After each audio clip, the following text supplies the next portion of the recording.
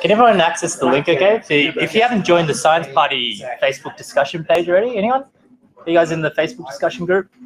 I didn't. Yeah. Check out the Facebook discussion group. You can find the link. Just check if it's the broadcast is working all right. And then if you like it, then hashtag Science Party Oz. Right, share it on Twitter or whatever you guys use these days, you youngins. Hey, Peter, how are you, man? Good. All right. Thank you all for coming tonight. This is a pretty good turnout for the Science Party. Lots of eager people who are interested in what we're doing. We have a very exciting year ahead of us, but that's only half the story. We have a very exciting future ahead of us, and tonight we're going to have Peter and Meow talk about where technology is headed and how it's changing how we interact with technology. So we're going to have two talks by Peter and Meow, and then afterwards I'm going to give a little bit of a talk about what the Science Party is, and then we can have a discussion about some of the things that are coming up in the near future. So I guess we'll start off. Peter, would you like to get going first? Yeah. All right. Peter Xing. Hey. Guys, thanks for coming all the way. All right, we go from here. Cool. All right. Impact of accelerating change and the future of humanity. Pretty bold. I don't know if I can live up to that title. So yeah, thanks for coming along. If you guys, some housekeeping, if you need the bathrooms, it's just turn right once you're out the corridor. All the way at the end, it's a bit of a far walk, so try to go before it's too late. Yeah, we usually host a lot of innovation stuff here as part of Deloitte. We're trying to do this Deloitte Startup Network, and we're trying to bring in all the things that are sort of innovation-y, startup-y, altruistic-y, right? So we got Peter Slattery here, we've got James and Meow, all the biohackers, we've got the Science Party guys all up here. So yeah, look out for the news contents coming out of the Science Party or the Biofantry guys, or the transhumanists, which I'm helping to organize some of the meetups, and more will come along this way. I think we've got Future Day coming up as well, which is a day for the futurists to talk about, future of humanity. So stuff like this. So if you like what you see today, we have an event on the 1st of March. All right. So I'll go straight up. So hands up if you guys heard of this thing called IBM Watson. Yeah, that's pretty good. Good marketing team from IBM, right? So Watson was this thing that IBM came up with to beat lots of champions on the game show host called Jeopardy. And since then, they've tried to monetize it. They've tried to, figure out how to best make the most use cases out of it. So, Deloitte and a bunch of other guys have been trying to figure out how do we, automate a lot of the processes and at the same time provide some insights. But let me just play this video for you to check out what it's all about. Technology has helped us go further, go faster, go to the moon, solve problems previous generations couldn't imagine. But can technology think? Watson can. IBM Watson is a technology unlike any that's come before.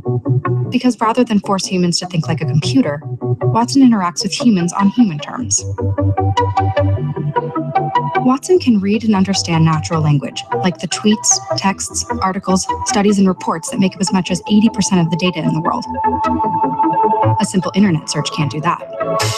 When asked a question, Watson generates a hypothesis and comes up with both a response and a level of confidence. And then Watson shows you the steps it took to get to that response. In a way, Watson is reasoning. You don't program Watson, you work with Watson. And through your interactions with it, it learns, just like we do. Every experience you give it makes it smarter and faster. But in addition to learning, Watson can also teach.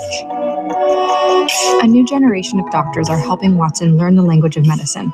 In turn, Watson is helping teach doctors by providing possible treatment options. Watson is learning the language of finance to help investment advisors recommend the best way to plan for retirement. The IBM Watson Engagement Advisor can react to a caller's questions and help operators find the right answers faster. The IBM Watson Discovery Advisor helps researchers uncover patterns that are hiding in mountains of data and then share these new insights with colleagues. With Watson Analytics, you can ask Watson a question, and Watson can show you what the data means in a way that's easy for anyone to understand and share. The IBM Watson Developers Cloud offers software vendors and developers the technology and tools they need to take advantage of Watson's cognitive power. Accessible on the cloud, anytime. Watson needs you. This generation of problem solvers is going to learn much faster with Watson, and Watson, in turn, will learn much faster with us. Developers will solve new problems.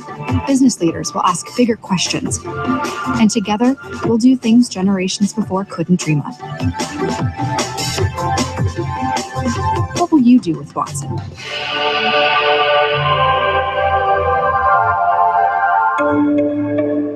Yeah, good marketing, huh? So what will you do with Watson? So they've done quite a bit with Watson since then. Let me see if I can keep on playing here. So they're investing $1 billion into the ecosystem to help startups, figure out what they can do with Watson. They're pretty much throwing the kitchen sink on this sort of thing, right? So they know that their existing business is being disrupted, all the data centers and all that sort of thing. They're expanding into the cloud and cognitive computing. So they've single-handedly dubbed that term. And what this means for us is that, look, think about the doctors who, have to read lots and lots of books and on the latest journals, right? They think that Watson can ingest all that information and spit out the answers, at least to enhance those doctors who haven't been able to keep up with tens of thousands of readings every day. You can come up with all these nice apps that, customize to you. If you can, depends on what you like to do when you're traveling, they'll come up with a profile for you. And, Apple is having a big partnership with IBM to come up with those beautiful products. There's actually a Cognitoy thing coming out. So imagine a toy or Barbie that can speak to your child, right? And learn the personality of your child and get to know them and pretty much be that second parent while you're away. So kind of creepy. So lots of cybersecurity will also be important going down the track.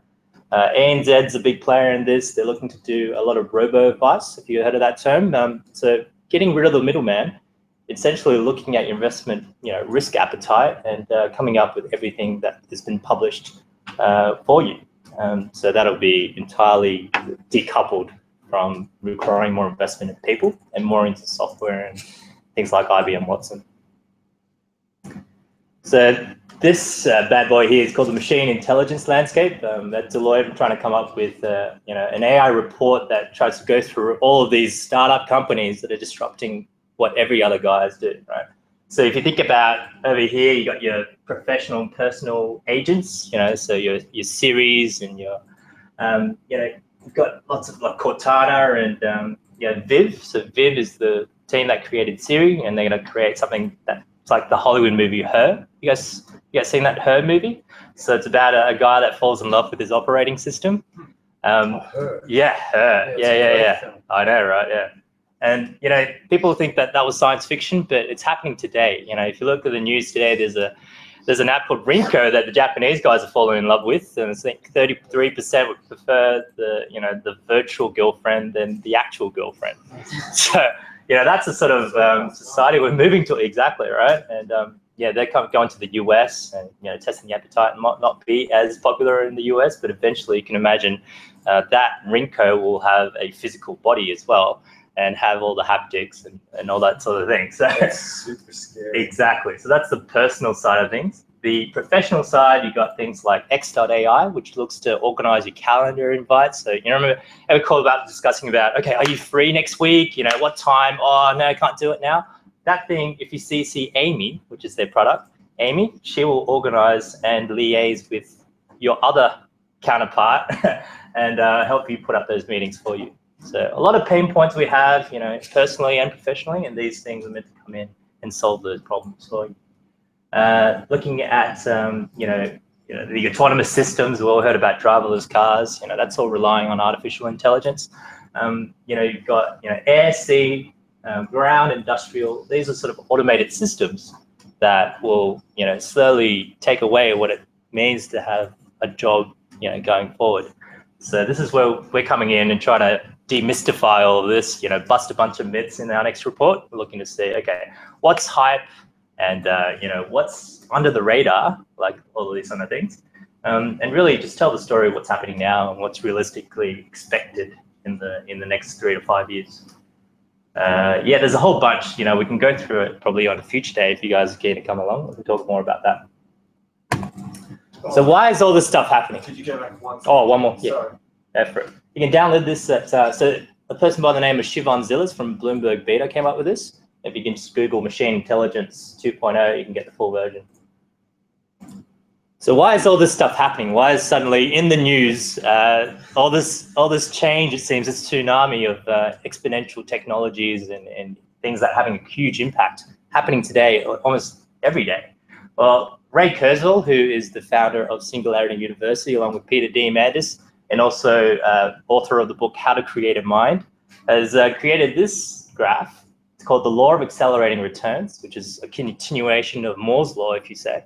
And even before Moore's Law, it says that anything that has become an information technology grows with this curve, right? So if you think it doubles, you know, every X number of years, it could be 2 years or, you know, 18 months. It follows this trajectory. And this is a logarithmic graph, so it's actually, you know, much steeper.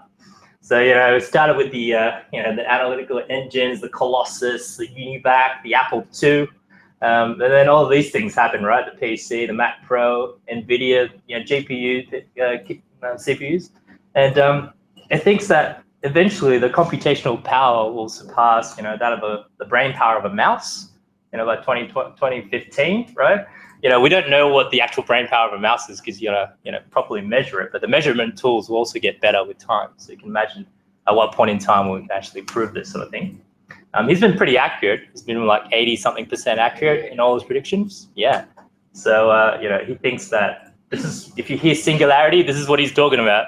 By the year 2045, he thinks this, you know, the power of computing will surpass the brain power equivalent that of a human brain. All the human brains combined in the history of the planet.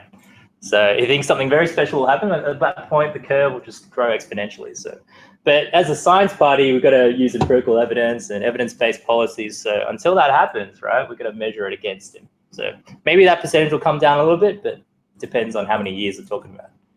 So, like we say in business, disruptive stress is also disruptive opportunity. So, you know, we could be here, right, when everything's sort of, you know, not really having much of an impact, and then suddenly you hit 1. So this is talking about exponentials. You know, if you think, you know, linearly 1, 2, 3, you know, your steps, take 30 steps down the room, you might end up on that side.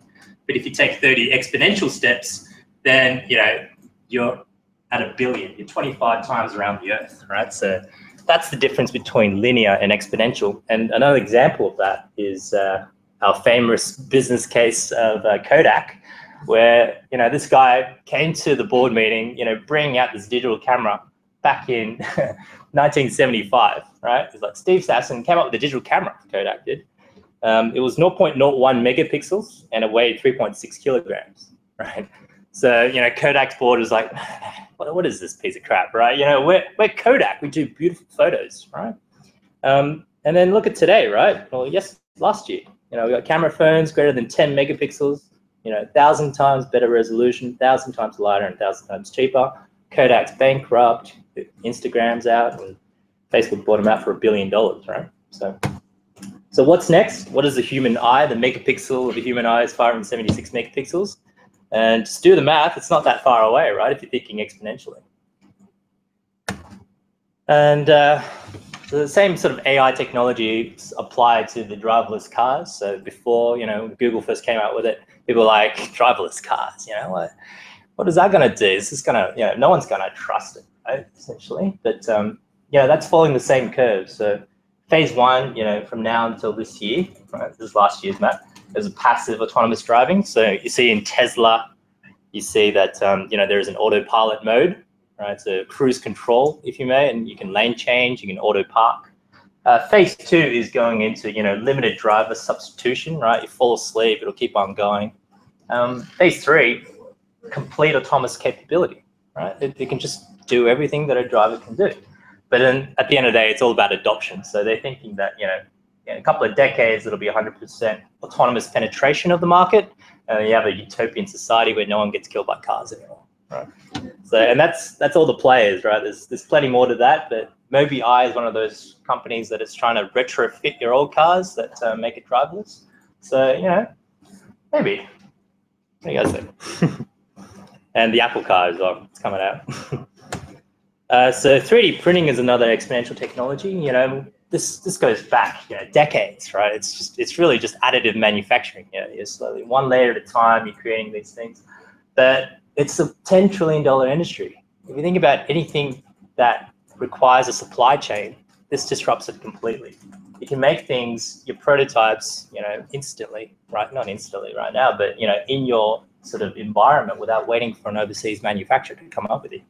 And that speed of 3D printing is also going to accelerate. Same with, you know, all sorts of the materials that you can use.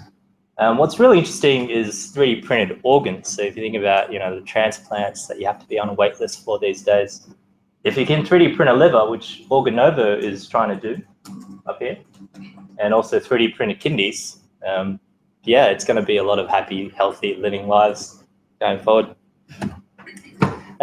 Future of internet connectivity. We live in a world where 4 billion people are connected. No, 3 billion, only 3 billion. And Facebook and, you know, all these other players are trying to connect the rest of the world, right?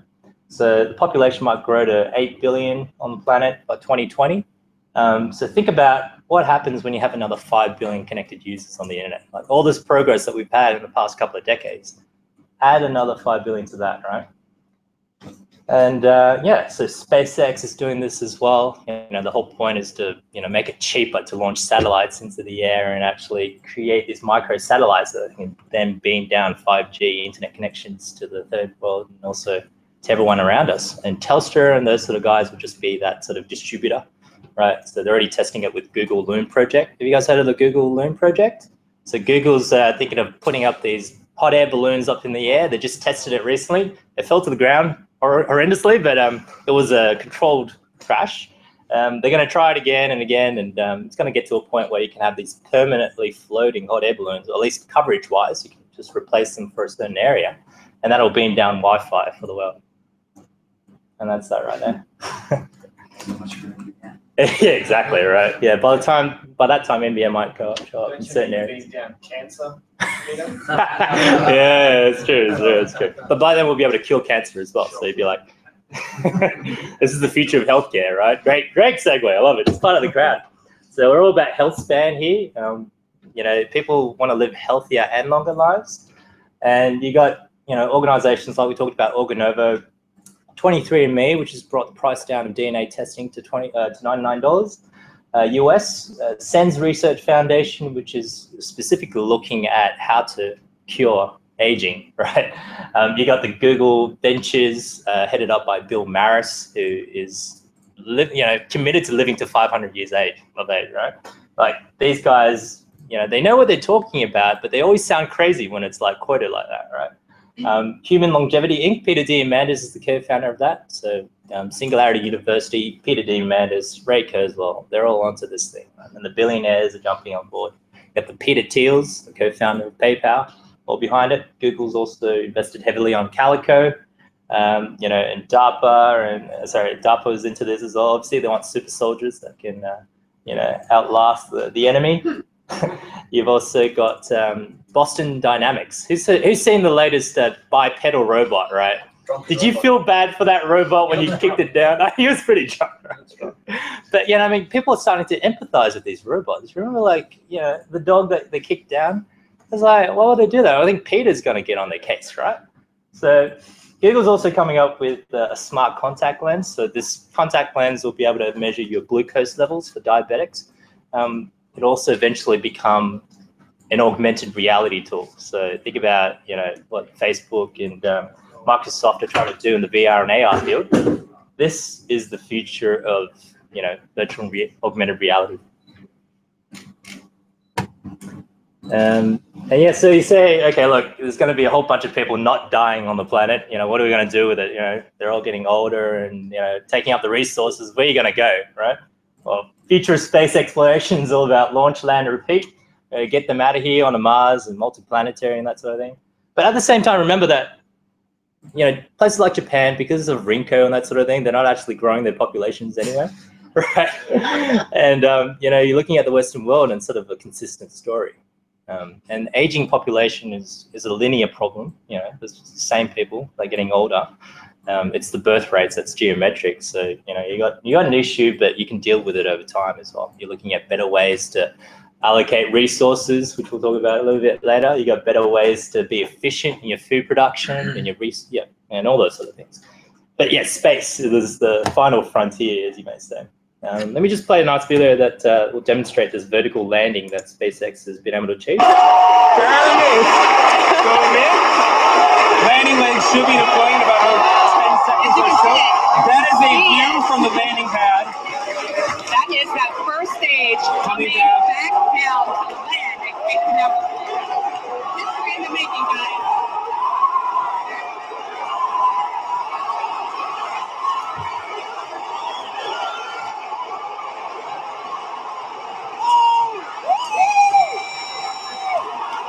Stable is landed.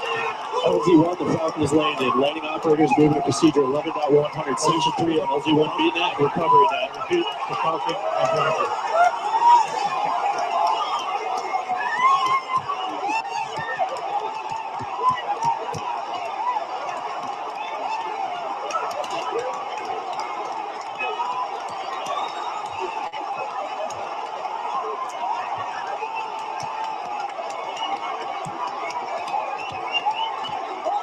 Yeah, I wish I was in that room right there. Right. Just nerding out, right? So yeah, there's a lot of hype about this, so take it with a grain of salt. This is the Gartner hype cycle. Some of you guys seen the Gartner hype cycle? Yeah.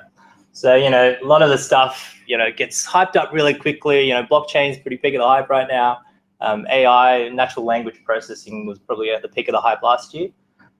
It's going to go through a lot of burning and crashing before people figure out what the real use cases are and what the real technologies are out there. So, like in the words of Warren Buffett, you don't know who's swimming naked until the tide goes out, right? So that's when the tide goes out and you get this plateau of productivity, and they think, enterprise 3D printing is there, gesture control is there, virtual reality is there. You can see Facebook at Mobile World Conference this year, right? It was like Neo from the Matrix walking down the path where everyone was wearing those Gear VRs. Autonomous vehicles. It is on that plateau of productivity. So, you look at Rio Tinto, they already got driverless trucks that are reducing the fatality rates on their mines and essentially, allowing them to open 3 months longer than average than all the other competitors, right?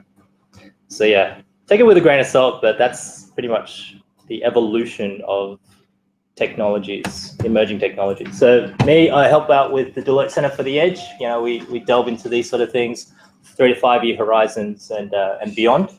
So, hey man, how are you, mate? And so Singularity University, we also have a partnership with them. We are hoping to host a Singularity University Summit in September. So if you guys are interested, I'll see if I can get some tickets. We also look at, this transhumanism stuff that I delve into as in Sydney, Watson's, Apple Cars, Hyperloop. Everyone heard of Hyperloop? Yeah, we need a Hyperloop. The hyperbole loop. Hyperbole loop. Yeah, exactly. So that's probably at the peak of the hype cycle. Now, Elon Musk really wants that for Mars, but he needs it for Sydney to Melbourne when he gets here. So. All right. Startup ecosystem. James was pretty familiar with this. These are all the sort of players, the entrepreneurs out there like Min and all this, and James and Meow and all these guys actually having, nothing holding them back apart from funding. So if we let their imaginations and their coding prowess advance, then we can help make the world a better place.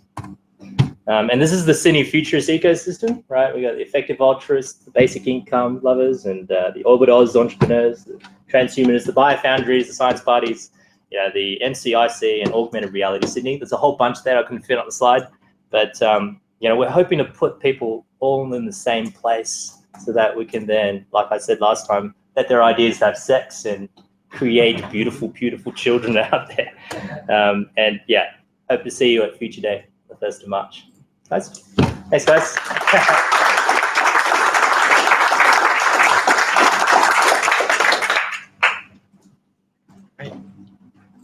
Thank you very much for that, Peter. That was really good.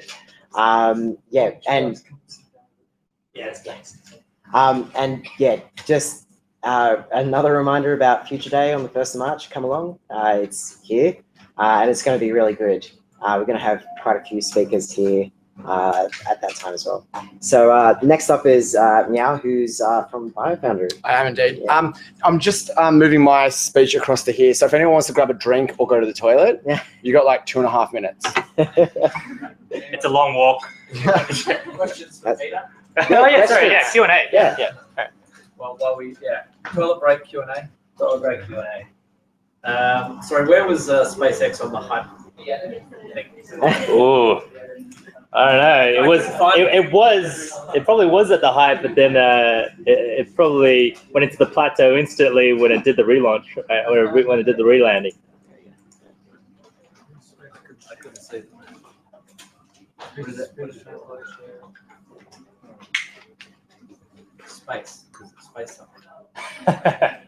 They're not even on there. No, it's what the billionaires. Yeah, that's right. What the billionaires do best is they combine a whole bunch of awesome technologies just when they're hitting the plateau into a beautiful product like the iPhone or anything like that. So what Elon has done is combine beautiful things for the Tesla, beautiful things for the rockets.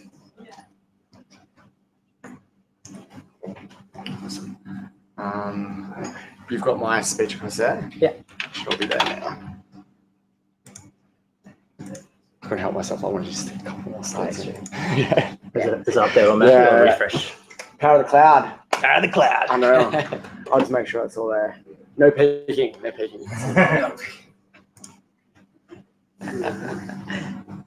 Okay. Could I just get a show of hands for who's seen me present before? Just out of curiosity.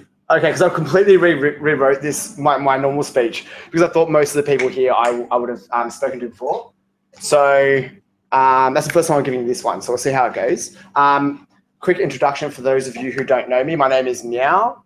I am a biohacker. I founded biohacking in Australia 5 years ago.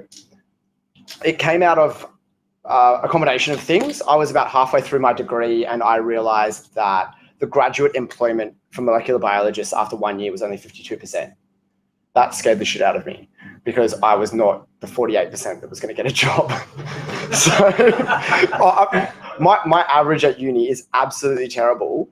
Like I have a 49 weighted average mark, but my third year average is a high distinction. And I wanted to basically give, I was looking for opportunities where people who are actively engaged and interested in science, but don't necessarily fit an academic model can still be successful, and that trying to find alternate pathways for those people.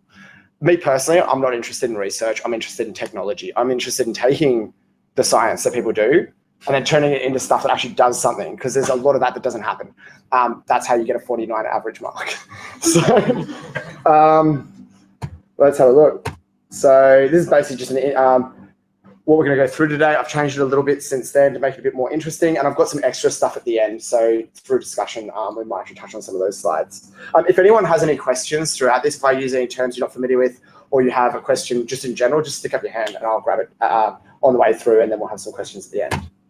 Okay, I'm a bit biased, so I think that I've cherry-picked a bit of data, but I've got this theory that biohacking isn't something new. It's like that we've been doing for a really long time. So some anthropologists think that brewing might have actually caused civilization. So it's pretty much undisputed that agriculture and civilization go hand in hand. Before that, we were hunter-gatherers. Why we had agriculture, though, is a bit of a different question. So some anthropologists think that we didn't start farming for food, but rather we started farming to produce alcohol. Now we've got, we have evidence of this. We have evidence of cultivated yeast that's 11,500 years old. So within a margin of error of 500 years or 1,000 years, we have evidence for that. But in Mexico, we have teosinte, which is this grain here. Now, in its undomesticated form, you can't eat it, but you can brew alcohol with it. So as far as I'm concerned, that's the smoking gun, and that was the birth of agriculture in Latin America. So straight on that one. So we interact with biotech all the time. Most common ways we interact is obviously everything over this picture, all the good stuff. unless you're on the paleo or Atkins diet. So beer, wine, bread, and cheese, that's how I'm most familiar. But what you might not be aware of is that, huge amounts of our cotton, sugars, medications are all produced using biotech.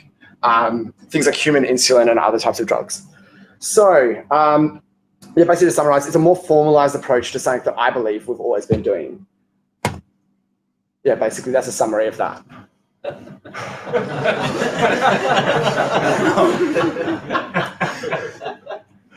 Okay, so biohacking, what is it? So basically biohacking as it is now is, I'll just wait for this person to come jump in. Okay, so biohacking in its current form emerged at black hat hacking conferences. So it wasn't actually biologists that were leading this. So this is like the conferences in Vegas where people are looking at different ways of hacking different types of things. And some people who are now involved in DIY bio kind of started saying, can we do things like DNA extractions and do some molecular biology stuff at these conferences? And they did. And that led to one of them creating this thing called the DIY Bio Network, which is DIYbio.org. It's a way for all the biohackers to stay in contact with each other. After that, Ellen Jorgensen created GenSpace New York, which was the first ever space. They were doing things like public outreach using DNA barcoding. So if you brought in a sample of something from the park, it has to have been alive. It could be a piece of bark. It could be a leg of an insect. It could be a piece of meat. You could go in there and they would sequence it for you and just sequence one gene and tell you what species that sample came from. And any member of the public could do this. And they didn't do it on their own. They actually guided the citizen all the way through the steps, all the way through to interrogating databases to understand the entire process. So it's not just about, traditional citizen sciences. I go collect some data, I give it to the scientist does all the hard work, the scientist publishes.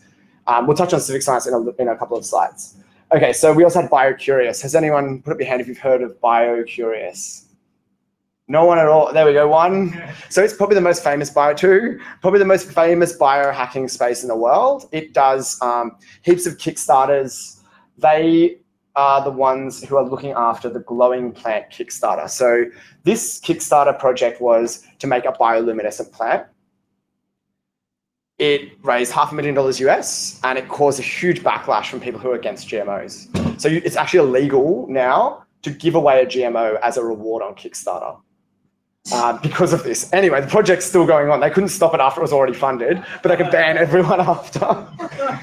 So then we have, this is the timeline of DIY Bio as in this incarnation. So then we had 2014, so BioFoundry and La Payaz in France, which means the bench. We actually had someone present at Deloitte at one of our biohack meetings from La Payaz, one of the founders. And 2015 was the formation of Indie Bio. And you can tell this is an old slide because Bioacquisitive was a question mark. They've formed and incorporated in Brunswick in Melbourne. We now have fledgling communities in Brisbane and Perth and maybe soon Adelaide. So Australia's a pretty exciting place for DIY Bio at the moment. So just to give you a bit of an overview about what this is like a vision into my mind, tangled mess. So this is when I'm thinking about biohacking, these are the things I'm thinking about. So one of the driving forces behind it is hardware hacking. So it's probably the most accessible way to get into biohacking, which is looking at really expensive pieces of equipment, maybe, $25,000 or $100,000 piece of equipment and thinking, how can I build this for $20 or $100? And that's actually possible. We've done it. And lots of people around the world have. The reason is that the second you slap the word science on a piece of equipment, it all of a sudden gets a huge price tag, and that's not always warranted. We've got bioart, which I'll show you in a few slides. We have biotech and synthetic biology, which we'll talk a little bit about. But basically, synthetic biology is treating biology like an electronic system. So the way you might have a circuit, if I have a circuit diagram and I give it to you and you build the circuit, you would expect the same things, same behavior from that circuit as I would. Life doesn't always work that way, but a lot of scientists around the world are working out little systems in which that does always work. Computers don't work that way anyway. No, neither does electronics. Yeah, generally, you take this gene, you put it in that thing, and it should do the same thing, but then it doesn't do anything at all, and no one knows why. What is the equivalent of a blue screen of death on a hopefully, I don't even want to. I think the actual blue screen of death would be when you put something inside a cell and it kills it. Right. And that actually happens. That's something that actually, actual death. Surprisingly common occurrence when you're doing things like this. Actually, it'll probably be contamination. That's what I do. Whenever I'm working with things, something else from outside coming in and killing the thing you're working with and taking over it. So then we've got civic science, which I touched on a little bit, which is citizens getting involved in all aspects of the scientific process. We've got grinding. Anyone heard of grinding? Do we have any grinders here tonight? We have before. So there's people that want to put. Is that like Tinder? There is one like that. I think I might have seen you on that. So grinding is taking technology and putting it inside your body or modifying yourself. So the examples you might have seen is microchipping your hand, magnets in your fingertips, sticking computers inside you sometimes. So yeah, whole like huge bits underneath the skin and all that stuff. And we've also got a really awesome neurohacking and transcranial direct current stimulation group. So this is external, but it's looking at ways to modify your brain through electricity. You have things like brain-computer interfacing and things. I would classify all these things as biohacking. The ones I've got with a star are the really big commercial ones that I think the government should focus on. So I'll just give you a quick rundown. So I started BioFoundry out of Biohack Sydney. It was a meeting group, much like we've got tonight. After 3.5, 4 years, we got an exec team together and decided we were going to start a lab. I dropped out of university and worked on it full time. And from that partnership between myself, Maria, and Adrian, and also with the support of all the other biohackers, we have managed to keep our lab alive for over a year, and we're now breaking even, which is incredible. Hey, actually, for a not-for-profit charity is fucking huge effort to get there. So really, really big. But as you'll hear later on, there's been some great successes come out. So this is what we started with. Does anyone want to give me an impression of what they think when they see this? Meth lab. Meth lab. Fancy meth lab. Clean meth lab. Yeah, so there's all sorts of stuff going on. This is like the workhorse. This is the type of machine that was involved in the preparation work for sequencing the human genome. So this thing's quite old now. In the grand scheme of molecular biology, with fluorescent microscopes. I actually used to show this to people to tell them how impressed with the lab I was, but I'll show you BioFoundry in a second. It's become quite a long way in a year. So you don't need a whole heap. You can scavenge everything out of a bin. You can bootstrap a biohack lab. You don't have to have $100,000. You don't have to have $250,000. You can build this for $5,000 or $10,000 or less. This is one of my favorite photos of an event we had at the old BioFoundry. So this really shows what I think of when I think of biohacking. And this is community coming together, peer-to-peer education. We have a writer and an artist, a world-famous molecular biologist. We have a hardware hacker. We have all these different people collected in a space, teaching each other and learning about science in a fun way that's not like force-fed theory and a tiny little bit of practice. They're actually building and were successful in making a microscope out of a drop of water. And they shine a laser through it and that projects it on a wall. They got it working for about 3 seconds. That was the most amazing 3 seconds. Being able to see bacteria projected on the side of this warehouse. So that was very cool. And now I'll see if this works. Everyone cross your fingers. Oh no, it looks like it's gonna work. Okay, so this is BioFoundry now. In the same location? No, we're in a different location.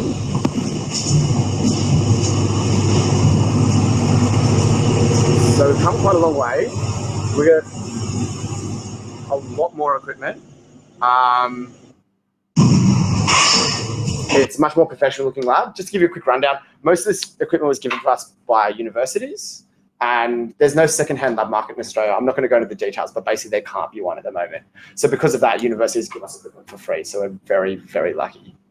The ticket price of the equipment in most of that, and the big ticket items we have in that lab, when they were bought a few years ago, is over $1 million. And because of the acceleration of molecular biology that's being driven by the technology, we were able to get that for free. They replaced that with one machine that's now worth $1 million. And they bought that 8 years ago. So, and that was hugely dated, but we can still use that to do really powerful stuff. We have time to sit down and program things, they don't. Okay, so this is our lab. This is a bio art course that we're running. These are the types of events we like to run. We have all these people working together, doing cool things. I'm just going to quickly touch on this. The biggest concern that's always raised is biohacking safe? You know, we're not playing around with Lego or anything like that. We're playing around with biology. Huge problems that affect mankind is and always has and always has been are biological in nature. We have viruses, pandemics. We're reliant upon biology for our food supply, for some of our fuel. Basically, in short, UN did an investigation into the biohack phenomenon, and most major governments around the world have. And their take-home message was that not only are they safe, they prevent bioterrorism. Does anyone want to hazard a guess as to why that might be? Educating citizens, making them more literate about odd things going on. Most definitely. Any other suggestions? Who might perpetrate a bioterrorism attack? So the big terrorists that people are worried about are generally lone wolves. So you get collectives of terrorist organizations, but in general, they're not the main threat. The hardest people to find are lone wolves, people that act independently from the state or any other group. By providing people a place where they can do biology, and in particular molecular biology, you create and making it welcoming and a peer learning environment, you actually remove the peer wolf the lone wolf motivation through creating somewhere where they feel comfortable.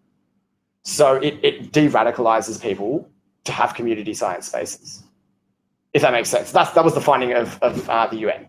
So that's pretty cool. So we should have these spaces around. They're really important. And you're right. If something goes wrong, we'll know how to identify it. If everything goes down, we'll know how to fight it because we have the tools to be able to produce the solutions to the problem in the first place. If anyone wants links to that as well, I can send it through at the end. Okay, so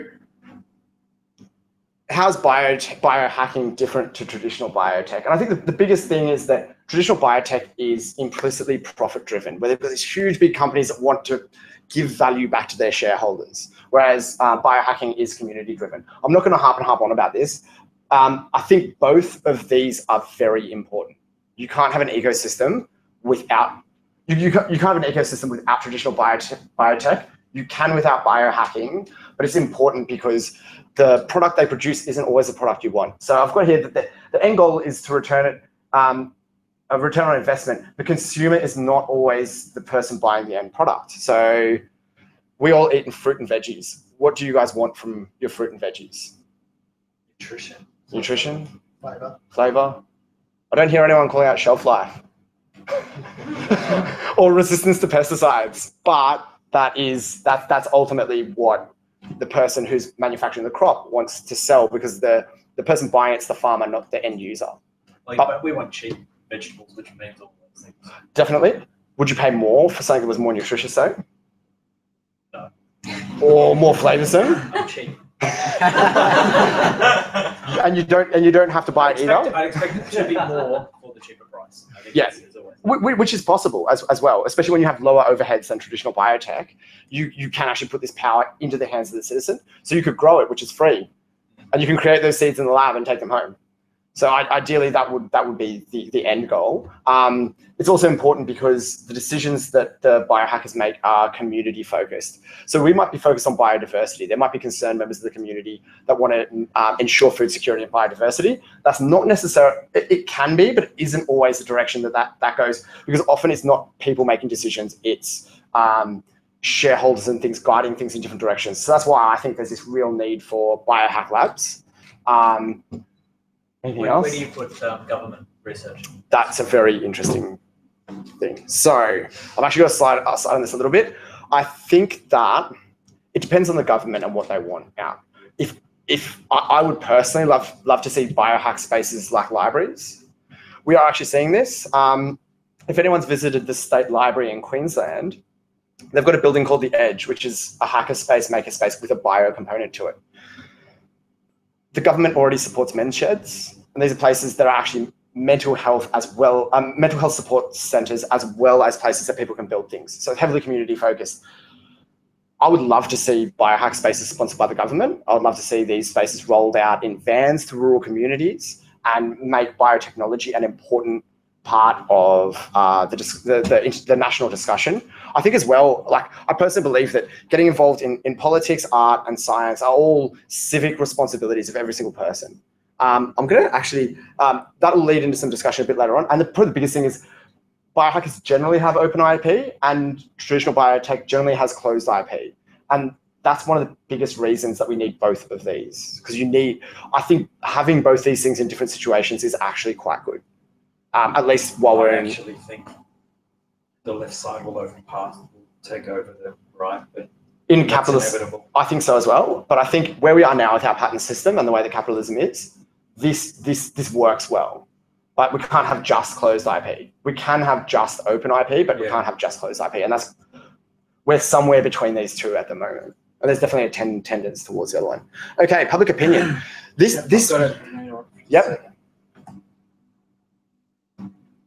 When you're trying to get good nutritious food, right? You're negating that nature can do things in a productive way, as opposed to just thinking we have a solution to make it better. Yeah, but all the food we have today is we made. Yeah, but that's today, and that's under the parameters of profit. No, corn today is we grew it to be corn today. Corn before is not edible. So humans already made that. It's not biohacking. Okay. Anyway, just saying there are things that permaculture can do. Yeah. To leverage that we can keep our hands off it. Yeah. That's all. I'm just saying. Oh, that's okay. It actually ties into this next slide that I'm interested in. So I see genetic modification, especially when we're talking about crops. A lot of the times this conversation comes up, we're talking about crops and food security and things like this. Who's in charge of this? Which direction is it going? That's probably, and biohacking probably came out as a response to this community fear. And this community fear is actually quantified right here. Now, what you were saying before about crops being important and not just being food producing and all these things, I heavily believe in permaculture. I run permaculture courses and I'm involved in the permaculture movement. There's some things I like, there's some things I don't like about it, but I think it's a very sensible approach. I don't think it's sensible on a commercial scale as it is now. I think it could be with enough government support. But I think the beautiful thing about permaculture is it says agricultural crops don't exist in isolation. They exist in an ecosystem, and you really need to be aware of that, especially in a country like Australia where we have high fire danger and you can put biological controls to limit the impact natural disasters can have on our food production. Okay, so the big thing here I want you to have a look at is that top one. So what it's saying is only 37% of American adults think it's okay to eat a genetically modified crop. 88% of scientists think that it's okay to eat a genetically modified crop. So there's no bigger disagreement between public opinion and scientific opinion.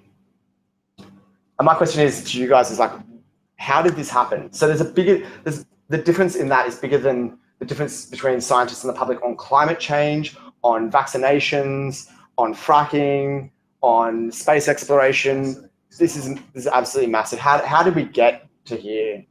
And who do we blame and how do we fix it? And that's one of the big questions I ask. And that's a big driver for me to run Biohack Labs. Can I give you a solution to fix it? I'm all ears. Let's go. You've got to change the parameters for how GMOs are created. Okay. While GMOs are commercially driven, then you're always going to have an animosity against it. Yeah, I agree. Because the two, I mean, the two together is GMOs create the disease, then you got the drug companies making the stuff to resolve it. That's exactly right. Okay, so while you have that market, the parameters that feed that market, you're going to have that diametrically opposed. Exactly right. Okay, so if you change the parameter, change like this is totally quality driven. We know that it's safe. Yeah. That it is not commercially driven. Yeah. It's the only way I know how to do it. But it's community driven. The reason why the scientists think this is because in fact that is how it is done. That's what actually happens. Bill Nye changed his opinion on this purely because he came to understand that the big companies that we all don't like actually do qualitative studies and testing this, and that's why scientists are at 88%. Then why do all the reports and so on and so forth that people read and go like, why haven't they made this public and so on and so forth? You know? So I think the big thing is that it doesn't make for good news to say a big company does a nice thing. Really, like if I came out and published, oh look, Monsanto is doing great work in feeding the third world for free with GMO crops that address their nutrient deficiencies, which actually happens for free.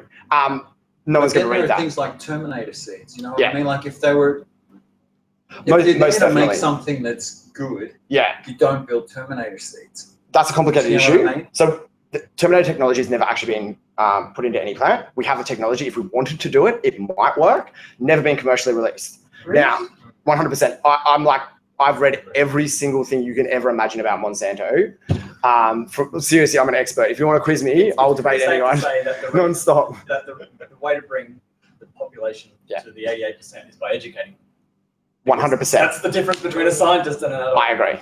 So I'd just like to suggest that I think a big part of the problem here is also between the scientific rationalist reductionist approach and versus increased knowledge about complex systems and social and biological systems. Yeah. Now, there is clear examples, say, for the commercialization of something, that it will run towards a kind of reductionist approach. Yeah. The focus is on a specific measure, usually money. Yeah. And sometimes that means, and that's a common approach of science, which I'm not disputing its importance. The trouble is that when you, and this is where biotech causes a lot of fear amongst people in the public, is that you have someone saying, oh, we know exactly how it works. And someone looking at the biological system and saying, nobody knows how it works. Exactly right. These claims are clashing. Yeah. So I think you need to talk, you need to address that. A huge part of this is scientists not doing their job and communicating to the public effectively. A huge part of this is Monsanto not managing their PR effectively. It's not what they, sometimes they're just not doing it. Exactly right. And we're at a stage now where this exists. So with, in my opinion, I think that one of the best things we can do is change education on a federal level to encourage more understanding from a really young age. And also through community engagement, through practical education in places like Biofoundry, where we can invite people in to make a GMO and make sure that if we are worried about GMO crops, that we're having the right conversations. The conversations isn't about whether we should use GMO or not. We genetically modify things all the time. It's another technology we use, much like selective breeding or anything like that. It's about what genes are we putting in and why are we putting them in and how often are we doing this and what's the end goal. Those are the conversations. The parameters. Exactly right. And those are the conversations the public should be having. So, how am I going for time, by the way? We're at 7:30, so. Okay, I'll zip through this real quick now. Is everyone ready? Take a deep breath. Straight to the end. Okay, I'll just zip through. Okay, so this is a graph. This is the famous graph you see in every bloody biotech presentation. This is the cost of sequencing a genome over time, basically. Megabase per sequencing over time. This white line is Moore's law. This is 5 times exponential decline in price. I just want to highlight 2 sections. That one is when next generation sequencing came in. This is a huge change in the way that we think about how we sequence genomes. Basically, it uses the power of microfluidics and computer processing and doesn't focus so heavily on the biology, and instead thinks, how can we massively parallelize and split up the processes and use the power of supercomputers to assemble genomes faster. The next big one happened just last year, and this is our movement onto solid state sequencing. So it's, instead of being microfluidic, it's now nanofluidic, and we're looking at things like fusing machines and proteins together. So you have these combination systems where you have a protein on a silicon microprocessor, and as the DNA zips through, it causes current changes in the silicon itself. That's cool. Mental. So cool. This is like desktop sequencing. This is when it gets really fun. This is when you can take it home and find out who your daughter's been. So maybe she's not your daughter. There's actually a lot of ethical issues in biohack in universities about doing anything like this. So, just a funny aside, we used to do this test where you would check to see whether you're male or female on your DNA, just as like a stock standard first year prac. but we can't do it anymore because people have Klinefelter syndrome and all these other major chromosomal abnormalities they weren't aware of. The school's liable and they have obligation and duty of care to give them follow-up counselling and stuff. So now we see whether the animal sample is male or female. Okay, so this is kind of the state of the world as America sees biohacking at the moment. So just give you a super quick rundown. So this is Australia. This is what IndieBio in San Francisco thinks is happening in the world of biotech or independent biology. So there's Australia here, BioFounders here. That's what's going on in California. That's what's going on in America. And surprisingly, this green stuff is what's going on in Europe, and the purple stuff is what's going on in Latin America, so Mexico and South America. Now what's missing from this? Asia and Africa. There is stuff happening in Asia. We don't often hear about it because there is a significant language barrier. It's not great internet all the time. It's hard for them to get in contact. They kind of work in isolation. And as far as I know, there's nothing happening in Africa. Okay, why do you need biohack labs? Sacha Karberg found that some dog was pooing on his front lawn every single day. So he went into GenSpace with a sample of dog poo and said, how can I find out whose dog has been pooing on my lawn? So he came up with this idea that if he gets tennis balls and he throws them to dogs in the park, then takes their saliva and then sequences it. And eventually he caught the dog. He caught the dog that was pooing on his front lawn. So this is how a biohack lab might affect your day-to-day life. Okay, so I think it's this one. Incredible. So there was a cool artist, Heather Drew Hagberg, who was like, what do we throw away when we think we're leaving nothing behind? So she started collecting litter on the New York City subway and then doing 23andMe genotyping on it and then using that to predict what the faces would look like. I thought this was bullshit. And then when I looked at the science, I realized it was probably scarily accurate. When she did, she started printing out these faces and put it above the litter. So this is 2013, May. 2 years later, Hong Kong released this.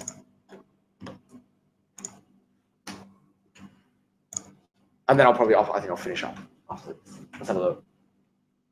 One, maybe. Are we going to do it? Maybe not. Basically, here we go. There we go. Play now. No. Just reload it. Playing. Actually, I can, hold on. I can reload the entire thing. So 2 years later to the day, Hong Kong released a campaign that littering is not an anonymous crime. And they were putting people's faces up on billboards using exactly the same technology. So this went from being an art project criticizing where we might be going into government practice, where they put your face up on a giant billboard with your cigarette butt or your piece of litter underneath it. So was the original artist involved at all?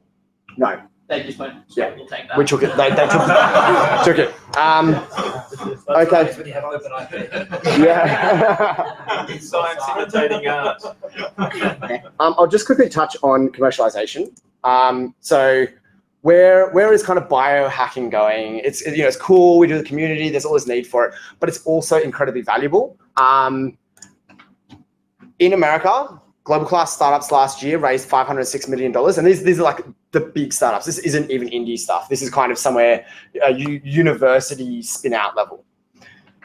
Half of that was from CRISPR-Cas9. We've got that technology is only a couple of years old, and the companies are increasing at a huge rate. So in 2012, we had 6 global class biotech startups coming out of America. Last year, we had 24.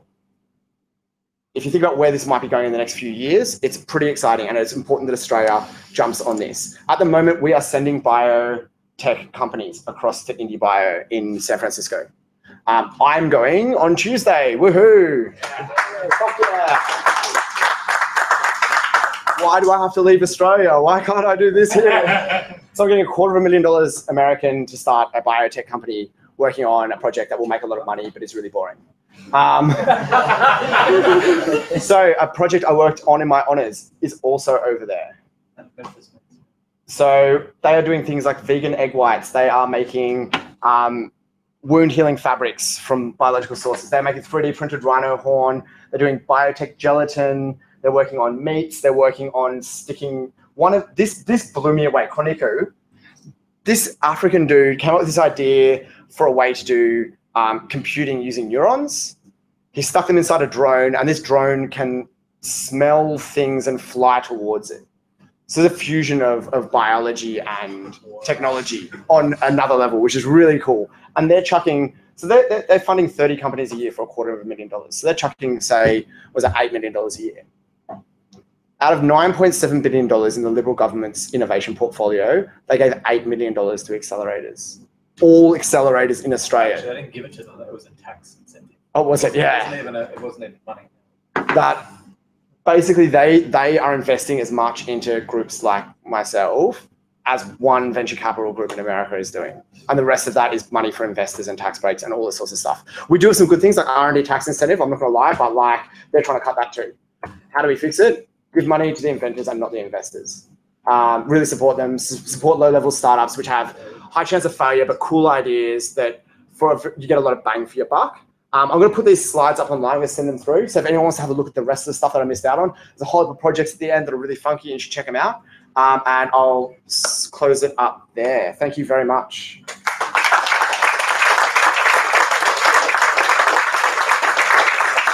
All right. While I'm getting ready, we might have some questions for Meow. Yeah, cool.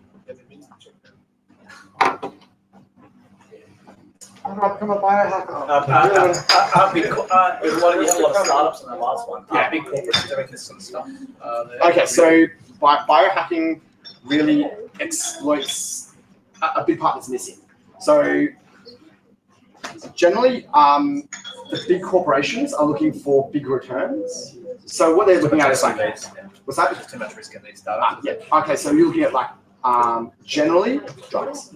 You want anti-cancer drugs and things like this, right? Yeah. So you have a huge lead up, you have a huge ramp before you get money. But when you get it back, you're getting, for a very small investment in the beginning, which is way bigger than what these groups are getting, you get, billions of dollars, tens of billions of dollars, hundreds of billions of dollars, potentially even in things like antibody therapies for cancer. When you're looking at 3D printed rhino horn, it might not have a huge return, but it's that typical startup thing of finding a niche, exploiting it, high margin, small market, and then cracking that wedge in and opening it up. And biotech is finally on board with this lean startup model. Yeah. Question. Oh yeah. If I breed with my month-old dog, Yeah. can I come to your lab? You actually can. Yeah. So we've got a microarrayer that does the 23andMe testing. It would take you a while to do it, but yeah, definitely in conjunction with University of New South Wales, you could do it because they have huge libraries of DNA that's not being used that's looking at dog breeding. So they work out things like how much % dingo is my dog, which is the driving force behind it. But they also work in what different conditions your dog might have, and basically 23andMe for dogs, which is cool and useful. Yeah. One last question. Are there other science hacking places around? I think I've asked you this before, but in Australia or around the world? Australia. Not that I'm aware of. Okay, so we've got Bioquisitive in Melbourne. We've got BioFoundry in Sydney. We should have Substation 5 in Queensland by July. We should have another space over in Perth. There are some university level places, but not accessible to the public. There are kind of little interesting pockets all over the place. So sometimes a council might have a room or something that might do one particular function, but not like Oberon Visitor Centre, for example, teaches you a lot about mushrooms and then encourages you to go out and interact with them. I would say this is a similar kind of thing. But as far as it goes, not that I'm aware of, or I haven't been in contact with them, which is sad. There are a lot of hacker and maker spaces though, and that's a way that you can get engaged with that. So there are a few places around Australia, Melbourne, and you're setting up Brisbane, right? Science hacking. Oh, it's separate to BioFoundry. Yeah, there's Melbourne at the moment. Yeah. Hopefully we're going to have Synth Space, which Tom's getting involved with, which is a chemistry hacking space. And maybe if someone in the audience would like to start a physics hacking space, we'd really like that too. Yeah, I know yeah, you know a guy? Yeah. Don't worry, particle accelerator. Awesome. Thank you very much for being great, guys.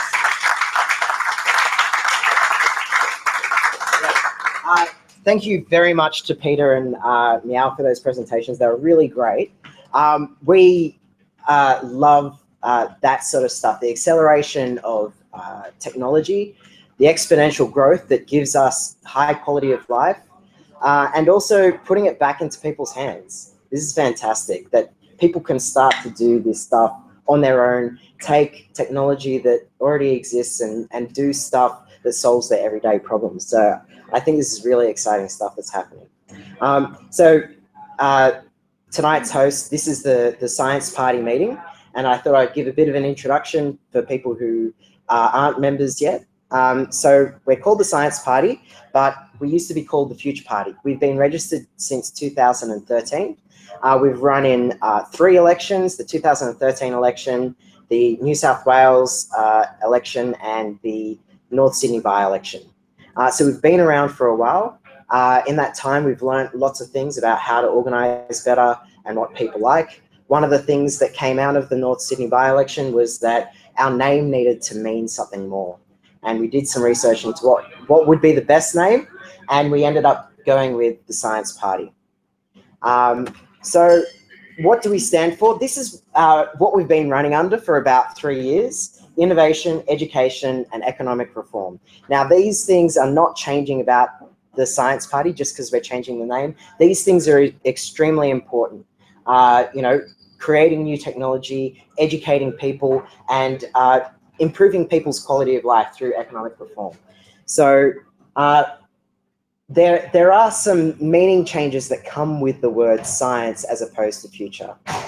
So, oh, sorry, I got my slides wrong. So this is what we thought that we should have a general meaning to the party. We should have a principle statement which outlines our core beliefs so that people know exactly what we're standing for. So we have science and technology. We believe strongly in investing in that. Investing in education, protecting the environment, economic development and progress, public health care, evidence-based policies, that's a really important one. Open and efficient government, because you can't do science without data, and you can't hold a government to account without knowing what they're doing. A compassionate safety net, because that's what scientists do. We're making the world better through science, and we need to make sure that people don't fall through the cracks as well. We believe strongly in migration, because a human is a human.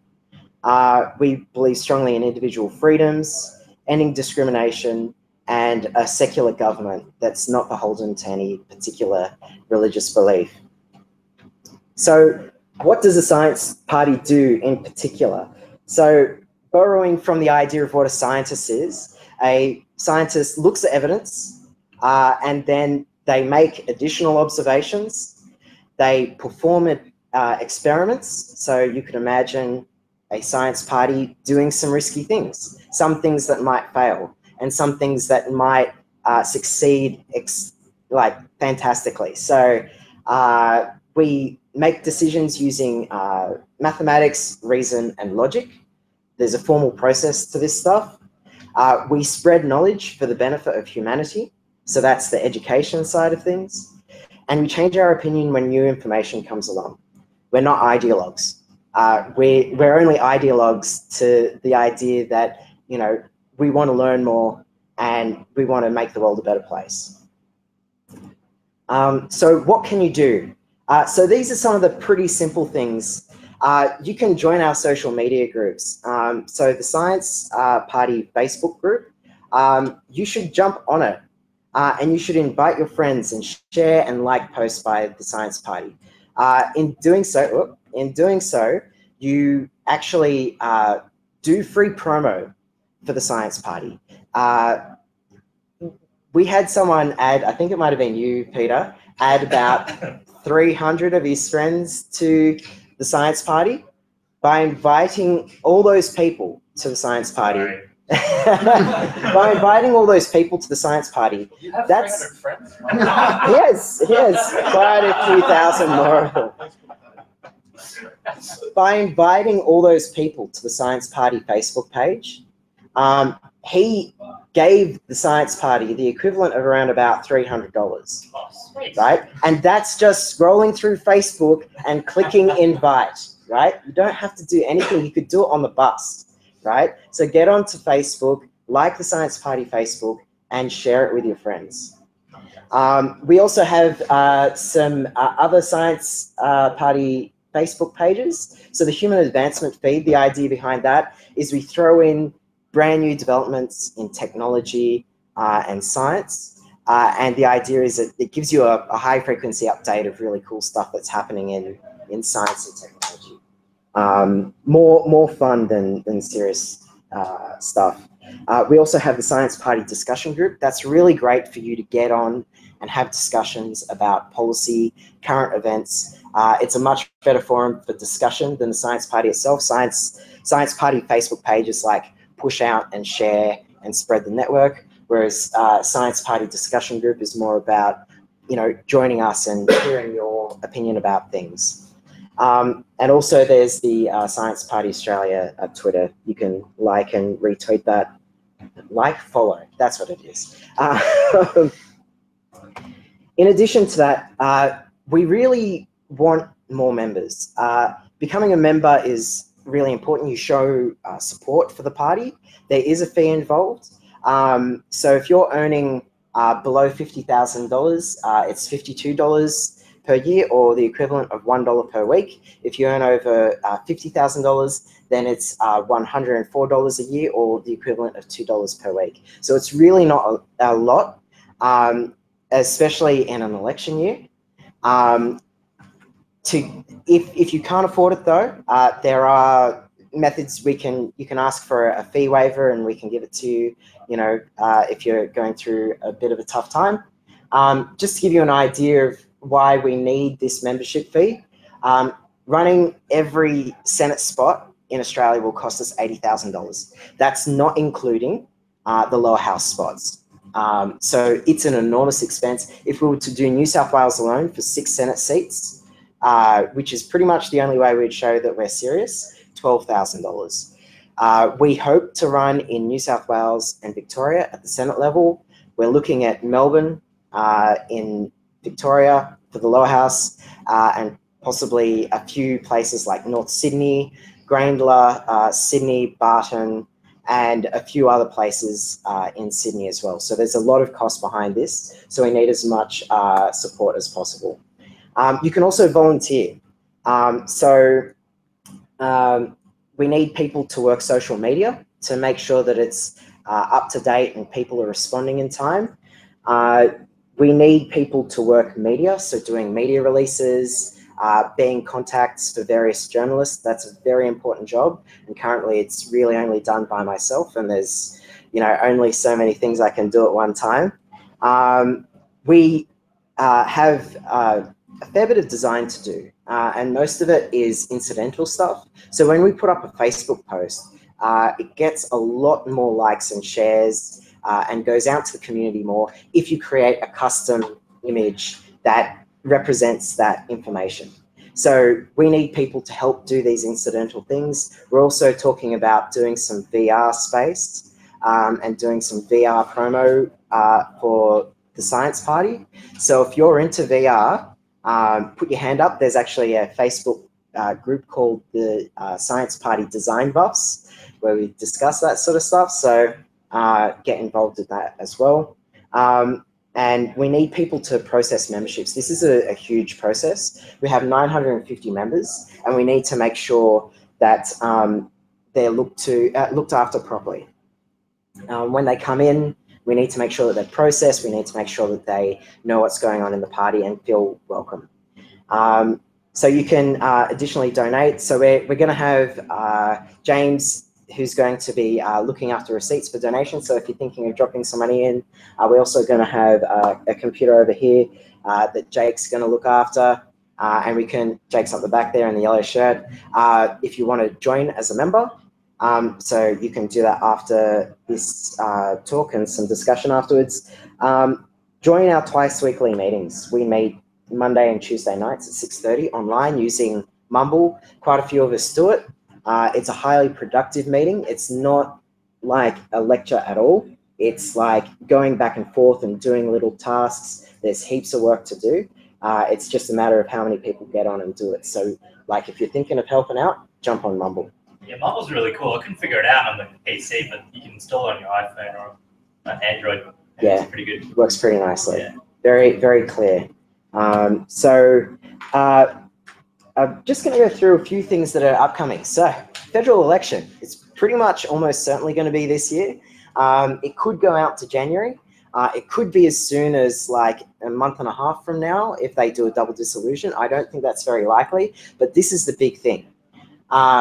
The federal election is coming up and we need people to get on, support the Science Party so that we can have a huge impact. Now, there's a huge thing that's changed just recently, and that's the group voting ticket is looking likely to be abolished. If you don't know what that is, the group voting ticket is where you vote one above the line and then the party distributes the votes below the line. Now, there's been accusations that it's being gamed and that, there's preference whisperers and it gets right-wingers involved. Obviously, we're not on that side of politics. But the removal of the group voting ticket is going to result in a lot of small party preferences expiring very, very early. And what that means is that unless you're getting extremely close to a quota, you won't get elected. And the ultimate result of this is the biggest parties are most likely to get more up. And that could result in a Liberal Party-dominated Senate. And that would be a disaster. This is a real possibility. If it went to a double dissolution based on voting numbers in the last election, we'd have complete control of the Senate by the coalition. So what would that mean? No checks and balances in the Senate. Work Choices 2.0, that's what they tried to put in when they had complete control of the Senate. It completely restricted workers, and you can have your opinion over how flexible working arrangements should be. But if you think they should be flexible, then the workers should be able to walk out and say, I no longer want this job, and not get a fine for it. That was a really scary situation that we had with Work Choices, and the Liberal Party could get away with anything. So how would that affect some of the stuff that we're interested in very specifically? So they've tried to bring in a lot of education cuts, and you can guarantee that they'll go through in their entirety if the Liberal Party controls the Senate. Science cuts. We had the science minister completely disappear. Now they're part of innovation and industry and science, and that minister has no time to deal with science at all. Still no real science minister. CSIRO has had a huge amount of cuts. We've had like climate scientists disappear really quickly. It's really quite scary, and this is a systemic thing. For everyone who says, oh no, it was just Tony Abbott. At the New South Wales level, our very favourite Premier Mike Baird is a Liberal, he's relatively progressive, and yet he's still cutting New South Wales water scientists who look after our water security. You can guarantee that this will continue if the coalition get in power. We really need to get on this election. We need to make a huge impact with as many, in coalition with as many minor parties as we can. I'm running a group of minor parties called the Alliance for Progress, and we meet up and share ideas and run campaigns together. So this could become the next movement if things go too far with respect to the GVT, but we really need to get on towards winning seats in the election so the coalition don't control the Senate. So upcoming in terms of, what we need to get there, we're going through a bit of a process now of making questionnaires for candidates so that we can do nomination processes. We need to get funding campaigns for the candidates. So we're going to run independent funding campaigns for individual candidates so that we can get as much money in as possible to get people nominated and onto tickets. No. Okay. We also need to, so we're in the process of rebranding at the moment. So we have new candidate logos coming through. We need to do a whole heap of design throughout the website, Facebook, Twitter, all sorts of design aspects. So that's a huge thing at the moment. Making sure our message is right on point is part of that rebranding campaign.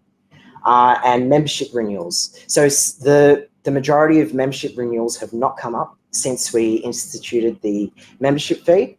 And so we need to make sure that as many of those people who are currently members under a free membership translate into a paid membership, or at least acknowledge that they would like a free membership and get them into the system. So we're going to need a lot of help doing that, contacting people individually to keep them in the system. So please get involved, join the Science Party, join our social media and put your hands up to volunteer. We'll be standing over here in a minute to do that. So I think, have I lost control? I think that's the end. Yes, excellent. Okay, thank you for your attention. Do people have questions about that? I should just have one statement. When we see things like water scientists losing their jobs, at first I asked some of my lecturers, like, oh, what's the problem? Can't we just hire more?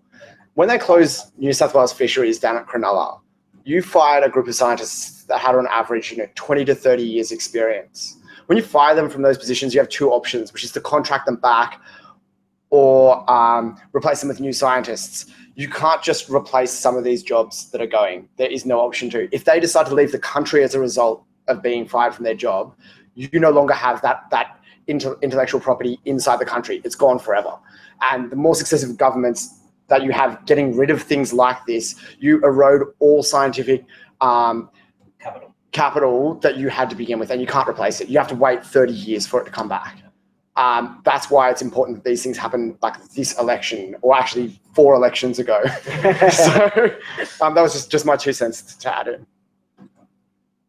Yep. Do people have questions about the membership? You mentioned rebranding. You've got the Science Party logo up there. That's not the real. Okay, so that's the interim logo. That's it's supposed to be. It's literally, when I made this, it was supposed to be like insert logo here as much as possible. Turns out people like it for some reason. So yeah, this is our interim logo. We have 2 candidate logos which have gone out to a bit of a survey, and we're collecting up the results right now. It's looking pretty close between them. They're both very nice logos and have various good and bad aspects about both of them. So yeah. Do they both have hexagons? What? No. One in the sample. not exactly. Neither of them explicitly have hexagons, but the inspiration for one was from hexagons. Okay. So yes, A/B test right now. we're doing. No, like in this room. Where do we have them, Andrea? It's in the executive survey. It's in the survey. Oh yeah.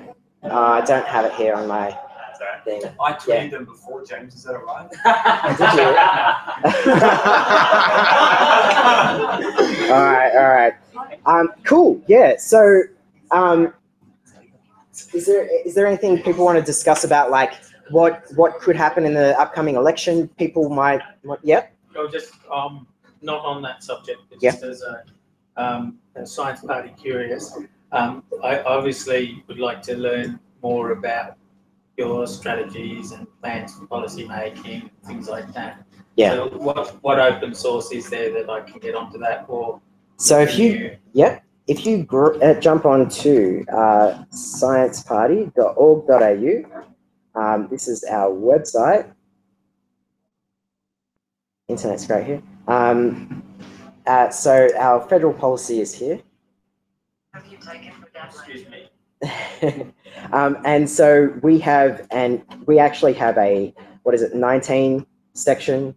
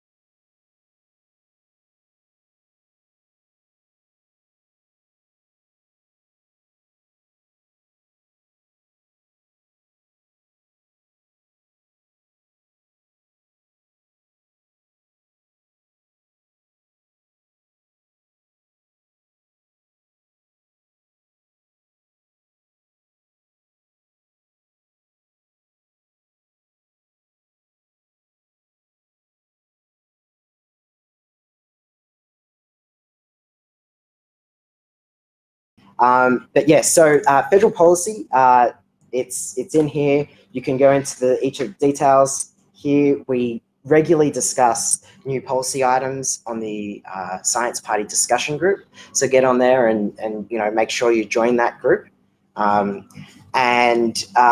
contribute to that. We really like people to help out with that. Yep. Typically, if you have some kind of data or evidence that might suggest one of the policies is not ideal for the group. Yeah. So yeah, if there's good evidence that our policies are really bad, then we. Yeah, exactly. so yeah, we really think it's important what sort of to. political party is this? Yeah. No, not about like. Transparency. Yeah, complete transparency, radical transparency. Yeah. All right. Yeah. We've got a bit of time now. Do we actually have Hey? Do you have drinks? Oh, we could go to the bottle shop down the road and pick us some up. Yeah. Put it here. What's the time? We're still allowed to have a drink? Yeah. Well, it's 8:04. Yeah. The sun's coming down. Yeah. So it's still open. Mike Baird hasn't called bedtime yet. So yeah. Oh yeah. So if you are heading off right now, right at the top there, join, volunteer, donate. Get into it. We really need all the support we can get, and you'll actually be helping pushing the party forward a lot. And tell your friends. And we'll have people set up here to take your details as well if you want to do it here right now. Cool. All right. So let's socialize with you. Yeah.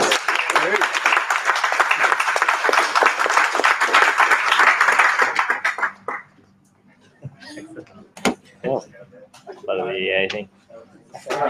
Yeah. Listen, yeah. Oh yeah, it's good. Really good. Is the lights on that side? Yeah, there's some. Tony, that's right. James, What's in your mum? Yeah, I've got